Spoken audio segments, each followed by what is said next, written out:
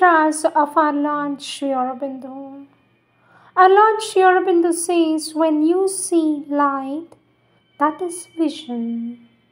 When you see light entering into you, that is experience.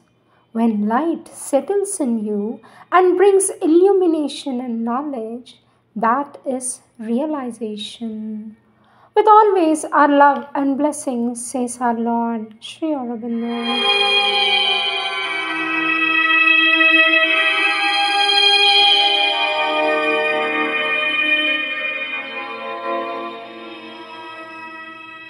Sri Aurobindo's Savitri, Book 4, the Book of Birth and Quest, Canto 2, The Growth of the Flame, page 408.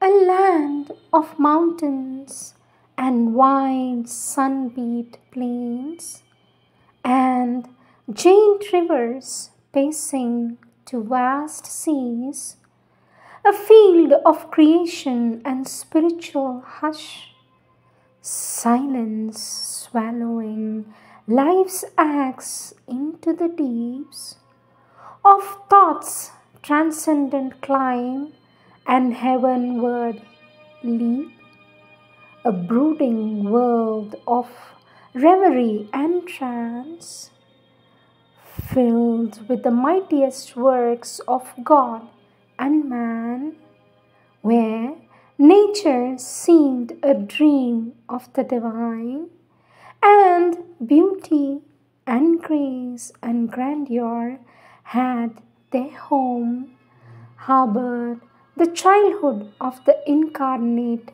flame. Over her watched millennial influences, and the deep Godheads of a grandiose past looked on her and saw the future's Godheads come, as if this magnet drew their powers unseen. Earth's brooding wisdom spoke to her still breast, mounting from mind's last peaks to mate with God's, making earth's brilliant thoughts a springing board to dive into the cosmic vastnesses. The knowledge of the thinker and the seer saw the unseen and thought the unthinkable, opened the enormous doors of the unknown, rent man's horizons into infinity.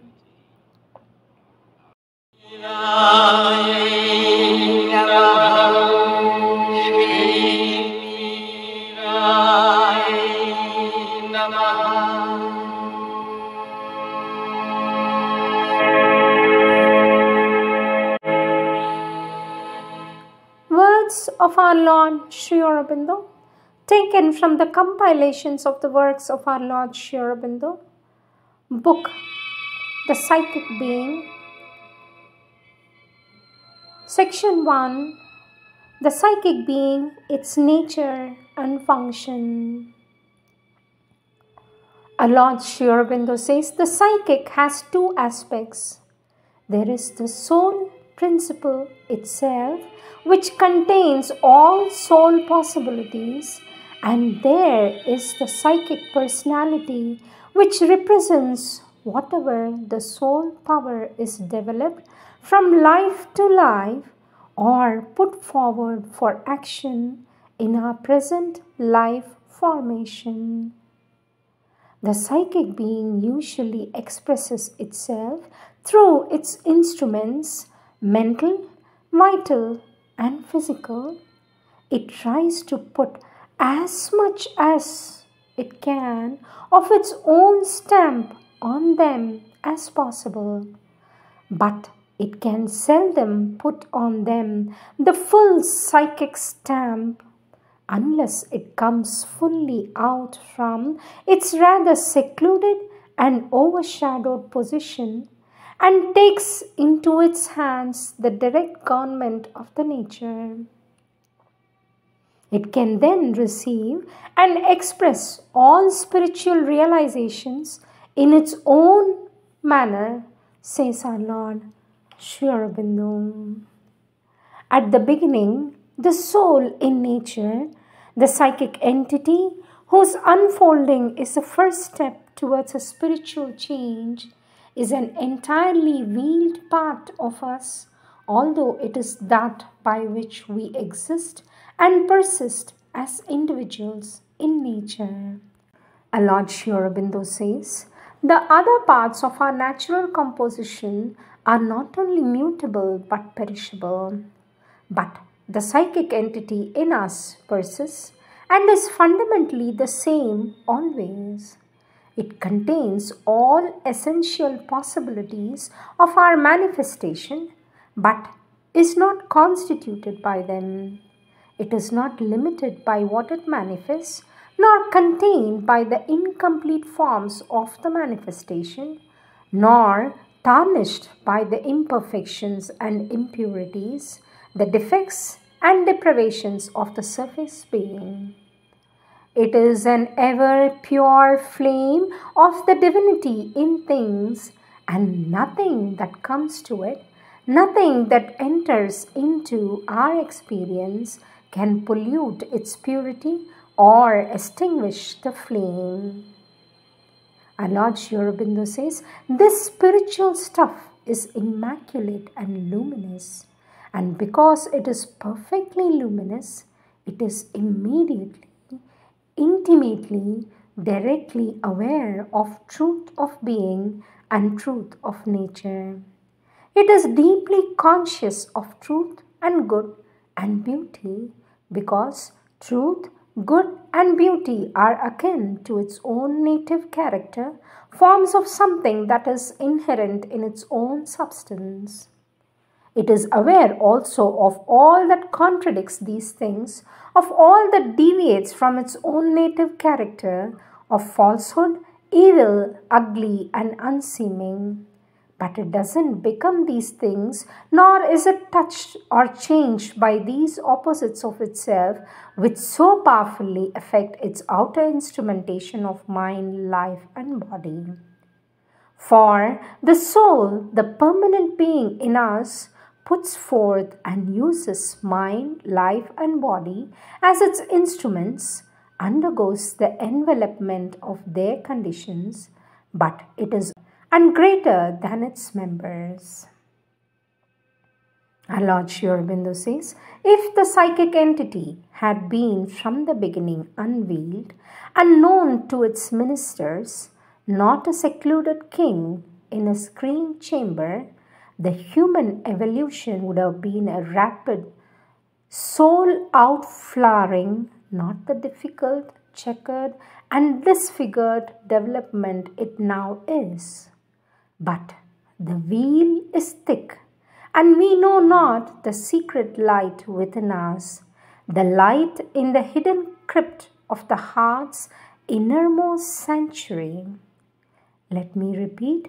Our Lord Sri Aurobindo says, if the psychic entity had been from the beginning unveiled and known by its ministers, not a secluded king in a screened chamber, the human evolution would have been a rapid soul outflowering, not the difficult, checkered and disfigured development it is now.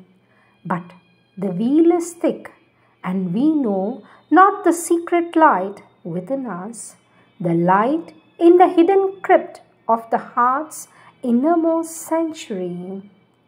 Intimations rise to our surface from the psyche, but our mind does not detect these sources. It takes them for its own activities, because before even they come to the surface, they are clothed in mental substance. Thus, ignorant of their authority, it follows or does not follow them according to its bent or turn at the moment. Our Lord Sri Aurobindo says, if the mind obeys the urge of the vital ego, then there is little chance of the psyche at all controlling the nature or manifesting in us something of its secret spiritual stuff and native moment. Or if the mind is overconfident to act in its own smaller light, attached to its own judgment, will, and action of knowledge, then also the soul will remain veiled and quiescent and wait for the mind's further evolution. Lord Sri Aurobindo says, for the psychic part within is there to support the natural evolution, and the first natural evolution must be the development of body, life and mind successively, and these must act each in its own kind or together in their ill-assorted partnership in order to grow and have experience and evolve.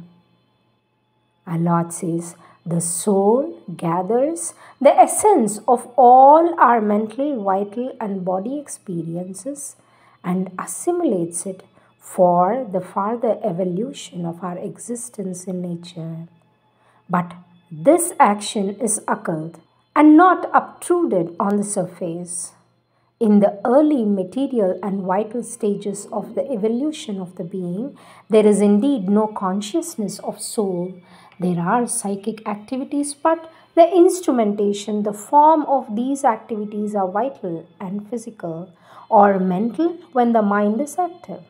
For even the mind, so long as it is primitive or is developed but still too external, does not recognize their deeper character. It is easy to regard ourselves as physical beings or beings of life or mental beings using life and body and to ignore the existence of the soul altogether, for the only definite idea that we have of the soul is of something that survives the death of our bodies. But what this is, we do not know, because even if we are conscious sometimes of its presence, we are not normally conscious of its distinct reality, nor do we feel clearly the direct action in our nature. Our Lord Sri Aurobindo says, the soul or psychic is immutable only in the sense that it contains all the possibilities of the divine within it, but it has to evolve them, and in its evolution it assumes the form of a developing psychic individual evolving in the manifestation, the individual Prakriti taking part in the evolution. It is the spark of the divine fire that grows behind the mind, vital and physical, by means of the psychic being, until it is able to transform the Prakriti of ignorance into a Prakriti of knowledge.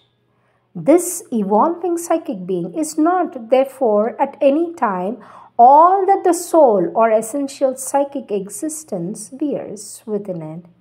It temporalizes and individualizes what is eternal in potentiality, transcendent in essence, in this projection of the spirit. Lord Sri Aurobindo says, the central being is the being which presides over the different births one after another, but it is still unborn, for it does not descend into the being, but is above it. It holds together the mental, vital and the physical being and all the various parts of the personalities. It controls the life either through the mental being and the mental thought and will, or through the psychic, whichever may happen to be most in front or most powerful in nature. If it does not exercise its control, then the consciousness is in a great disorder and every part of the personality acts for itself, so that there is no coherence in the thought, feeling or action. The psychic is not above but behind. Its seat is behind the heart. Its power is not knowledgeable but an essential or a spiritual feeling. It has the clearest sense of the truth, a sort of inherent perception of it, which is of the nature of the soul perception and soul feeling. It is our inmost being and supports all the others, but it is also much wielded by them and has to act upon them as an influence rather than by its sovereign right of direct action.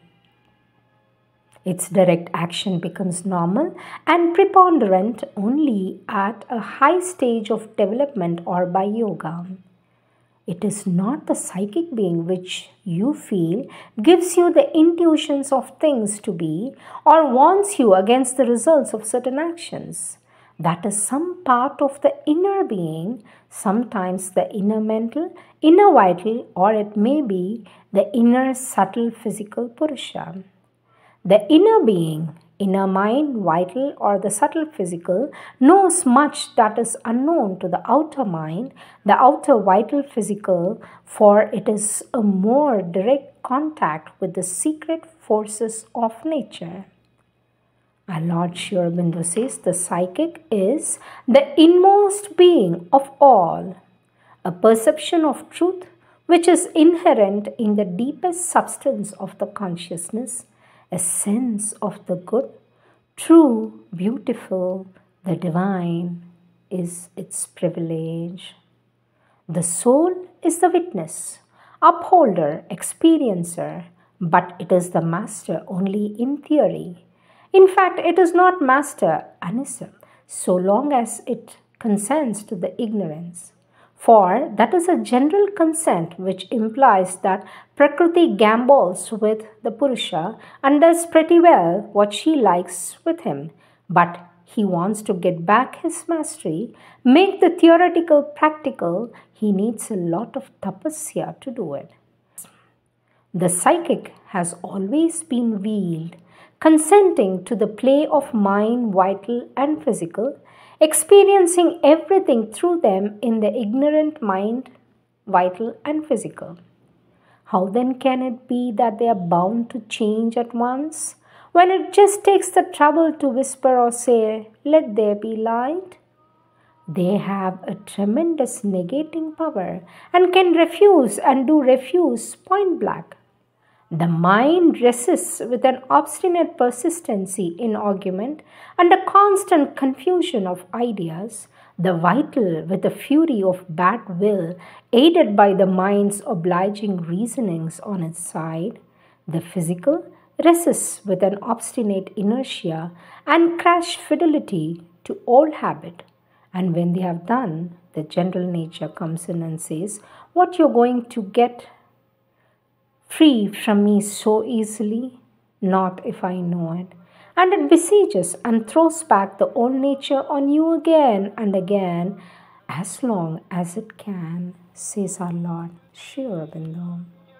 Pujite Devi Kamale Vishnuvallabhe Mangalam Shobhanam Shuddham Nishkalam Paramam Kalam Vishveshwari Vishram Vikam Miram Pranamamyaham.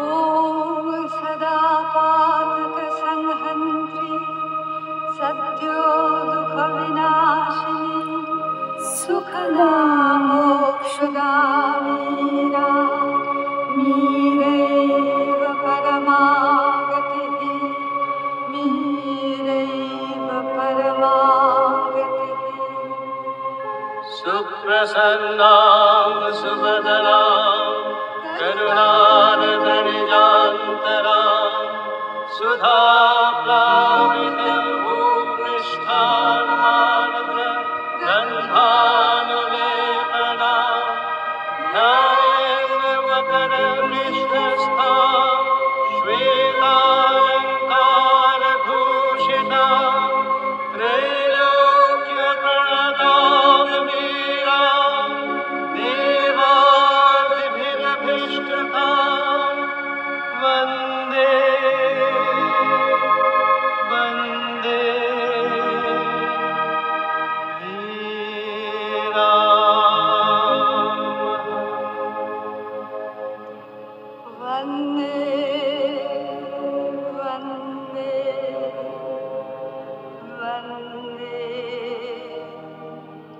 me